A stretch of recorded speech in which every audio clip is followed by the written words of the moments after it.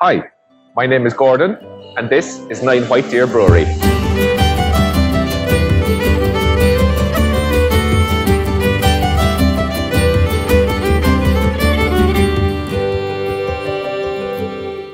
So in the last video you saw us filling up the kettle from the mash tun. We were transferring the wort over. This video today is all about the kettle. We're going to fire up the kettle, get it up to boil. So it's going to be steam, going to be noisy, going to be explaining hops, what they do, why we do it, and stick around, hope you enjoy it. Our wort is now in the kettle. We've turned it on. We've put our brewing salts into it. So they're calcium chloride, lime scale, and gypsum, which is both crushed up rocks and stuff. That's to give the water profile what we need for brewing this beer. And it kind of accentuates either the hops or the malt, or changes the bitterness to sweetness ratio on it. And it makes quite a big difference in the beer. So it's important that you have them dialed in if you're brewing at home. So you can probably hear it behind us. The kettle is going. Ian has fired it up there and we have steam going into it. So this big long tube that you see behind me is an external wort boiler. Really, it's also called, for any engineering or technical people, it's really just a shell and tube heat exchanger. So we have the wort is going up through tubes. There's about 40 tubes running up through it. The steam goes around it and we get an energy transfer. So the steam ends up heating the wort to bring it up to boil. In one sense, we're very lucky that we're using steam. We designed this brew plant ourselves, built it ourselves. It allowed us to do things that you'd normally only see on big breweries. A lot of breweries this size start off with using electric elements to heat. But if you ever burnt something in cooking, like has been known to happen, you get what's called a Maillard reaction.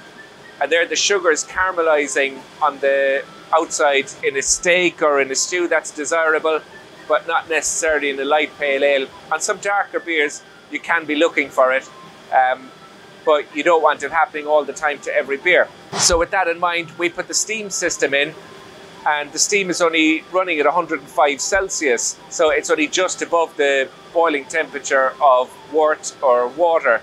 Compare that to an electric element, where the surface temperature can be up to 250 Celsius, and you're going to get caramelization, burning of the wort, and some of those flavors can impact and come through. What is the purpose of boiling? Why are we boiling? So there's three main things in it really. We want to sterilize the wort, we want to stabilize the wort, and we want to improve the flavor of it by cooking it or boiling it as such. So if we go to the first one of them, for sterilization, we're obviously bringing it up to over 80 degrees if we're boiling it. We're not up on top of a mountain here. That's going to kill off anything that's living, any yeast, any bacteria that would have came in with the malt. We want to choose our own yeast. So we need to kill all them off. So stabilizing really means when it's packaged beer, that it doesn't start turning into something you haven't intended post-packaging out in the bottles or cans or in kegs. We'll knock out proteins from amino acids mostly.